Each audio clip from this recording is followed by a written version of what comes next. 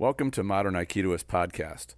I'd like to start out by thanking the listeners who have liked and commented on the videos or sent me their own private comments about how much they like these podcasts. Your interest and support is noticed and deeply appreciated. Thank you very much. So far, I'm enjoying putting together these podcasts for you, and I'm noticing that by far the most listens and views are coming out of YouTube. YouTube is going through a major upheaval at this point, which started around last year and seems to be now boiling over. It appears YouTube is going through a change in its commercial model, and it's trying to turn itself into more of a Netflix type of a platform. Small channels and content providers are being neglected, and there's little promise of a future for them, and that includes this podcast. Therefore, I'm looking for other platforms to deliver this podcast to you. I'll definitely make an announcement prior to changing over, but a change is definitely coming, probably in the next month or so. So now let's get on with the subject of the podcast. A listener asked me a great question just recently and expressed an interest in having a podcast on the topic of different styles of Aikido. Thanks for the question and the interest in hearing about it. Let's take a look at that subject. Styles and organizations kind of are seen as going hand in hand. So let's talk about organizations to start out with. There are quite a few Aikido organizations ranging from worldwide in scope to regional, as well as dojos which are not affiliated with any organization. Essentially, they're independent. The first organization everyone should know about for sure is Aikikai, which is the organization led by Morihei Ueshiba's grandson, Moriteru Ueshiba. Aikikai, which is sometimes referred to as the Aikikai, has dojos all over the world and is by far the largest. One might think that since it is the organization with the direct connection to the Ueshiba family, that it controls how Aikido is practiced generally. And this is not the case. It doesn't control Aikido or really even influence it outside its own organization. This may not make sense because of what we are used to with the standardization in many other industries. More on that in a little bit. I'll get a bit more into the details of what styles are, but before I do that, it's worth mentioning a few well-known organizations and their approaches to Aikido. In no particular order, here are a few of the most well-known. Many are affiliated with Aikikai and some are not. The first that comes to mind is Iwama Aikido. Iwama is a city in Japan where O-sensei had a dojo. There's quite a bit to the history of the Iwama dojo, but I'll stick to only the major details here. O-sensei taught at the Iwama dojo while the Tokyo dojo was overseen primarily by other senior students. At the time of O-sensei's passing, Koichi Tohei was the chief instructor of Hanbu Dojo in Tokyo, and Morihiro Saito became chief instructor of Iwama Dojo. Saito felt it important to preserve O-sensei's teaching as much as possible and strictly kept to the techniques and teaching exactly as O-sensei showed them. As I understand it, Saito created many of the weapons katas we see in Aikido. He did this as a way to help remember and teach the movements O-sensei did with the weapons. O-sensei himself did not teach any weapons katas. Iwama Aikido is known for being a harder type of Aikido and very similar to the Aikido O-sensei was teaching before he passed. I admit I've never trained in an Iwama-affiliated dojo, so I can't speak from first-hand experience of what Iwama Aikido is like. Koichi Tohei resigned from the Aikikai a few years after O-sensei's passing after differences with the doshu, Morihei's son Koshimaru. Tohei went on to found Shinshin Toitsu Aikido, which later evolved into Ki Society. Tohei was widely known as both a powerful and extremely competent Aikidoka as well as a good teacher. O-sensei often used Tohei for demonstrations and challenges. A notable example can be seen on an old film made in the 1950s called Aikido Rendez-Vous with Adventure. I'll leave a link to that in the description of this podcast. Tohei was charged with introducing Aikido to America, which he did starting with a visit to Hawaii. Koichi Tohei had a strong influence on American Aikido, and quite a few Aikido practitioners have Tohei's influences in their Aikido. The Ki Society Aikido is known for being heavily focused on energy exercises and ki development, ki meaning energy. It's a softer style which does not stress self-defense. To my knowledge, the Ki Society is not affiliated with the Aikikai. Koichi Tohei retired from teaching in 2007 and passed away in 2011. Yoshimitsu Yamada and Mitsugi Saotome are both students of O-sensei, and each heads up their own organization here in the United States. Yamada Shihan is president of the United States Aikido Federation, USAF, and Saotome Shihan is the founder and chief instructor for Aikido Schools of Ueshiba, or ASU. Both of these organizations are affiliated with the Aikikai. Yoshinkan Aikido was founded by Gozo Shioda, who was a direct student of O-sensei. Yoshinkan is the second largest Aikido organization in the world after Aikikai. From my experience, you can recognize Yoshinkan by the very distinct stances and guard positions they use. As far as I know, Yoshinkan is not affiliated with Aikikai. Another notable organization is Shotokan Aikido Federation, which is often referred to as Tomiki Aikido. It was founded by Kenji Tomiki, who is a professional teacher. Shotokan Aikido focuses on a free-form sparring and even has tournament competitions. As far as I know, Shotokan Aikido is not affiliated with the Aikikai, but I could be mistaken about that. There are other organizations as well, which range in size from a dozen or more dojos down to just a handful. Do they teach different styles of Aikido? Well, the answer is yes and no. I know that doesn't really make sense at first blush, but let me try to explain. The fast food chain McDonald's sells hamburgers, but so does Burger King and Wendy's. Their burgers are all a bit different from one another, but are all fundamentally similar. And that's pretty straightforward. If you go into a McDonald's just about anywhere, you will get a burger virtually identical to any other McDonald's burger. The same is not true of Aikido dojos. They have not standardized their product the way almost all franchise chains have. In fact, I would say it's even impossible to standardize a martial art without watering it down so much that it's ineffective. There are martial arts franchises who have done this and made themselves prosperous by doing so.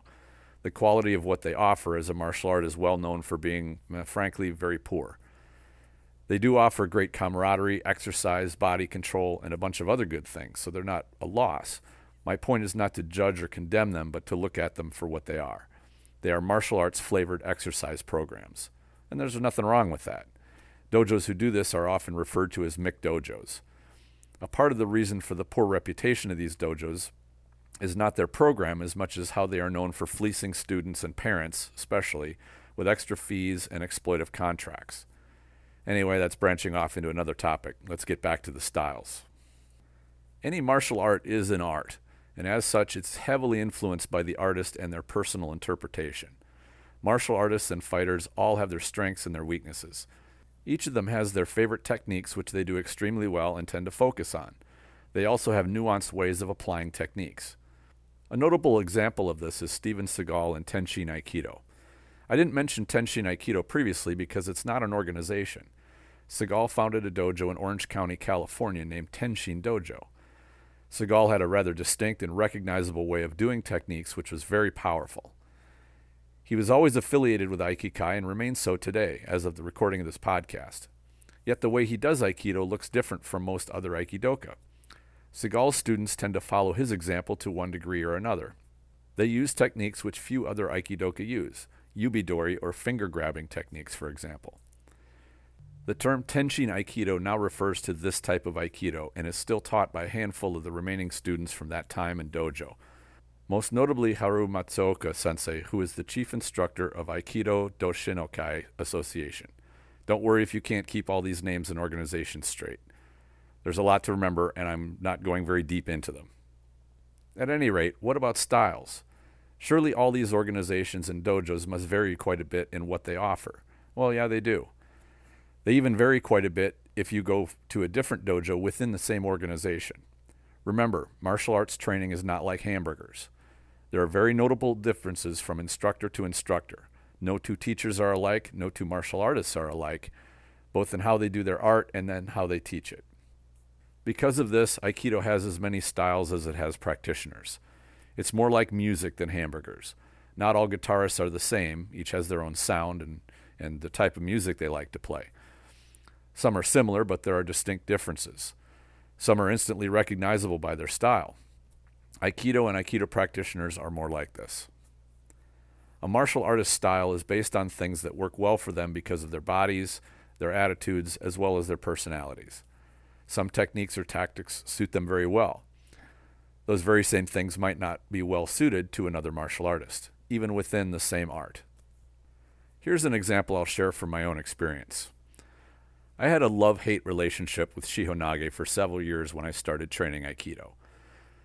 Here is an example I'll share from my own experience. I had a love-hate relationship with Shihonage for several years when I started training Aikido.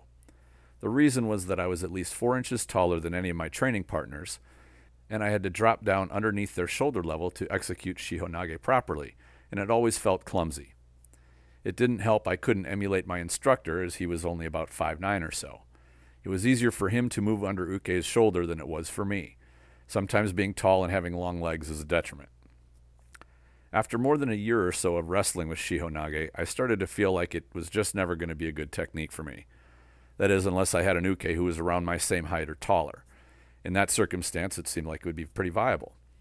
Then something major happened. I got to see a Sandan exam where the Nage was about an inch taller than I was, and his Uke was about 5'6". He swept in, turned, and dropped Uke like the wind. It was amazing how smooth and powerful he was, but yet he kept good posture all the way through. It was a splendid example that showed me that it could be done, so I got to work and I finally tamed Shihonage. I mention this because it relates to style. It's quite possible I might have written off Shihonage and not really integrated into my Aikido. I think all Aikido works much the same way, with the curriculum of a particular instructor being dictated largely by his or her strengths and preferred techniques.